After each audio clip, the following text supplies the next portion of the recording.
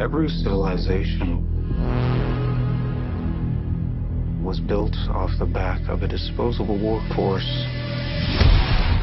Can you talk about how you kind of compartmentalized the fandom, or did you lean into it in making the film? The fan, when he read the screenplay, said to itself, all right, there's a strong screenplay there, so they will make the movie, and I don't want somebody else to fuck it up. And then I left the fan at home. There was a film that you saw of Ryan's where you said that was the one where you felt he could be the guy to do this. What film was it? Not any one role, just watching the progress of his career, the indelible characters that he created, the respect he had for the process, and then reading this role, I thought, and I'd wanted to work with him before.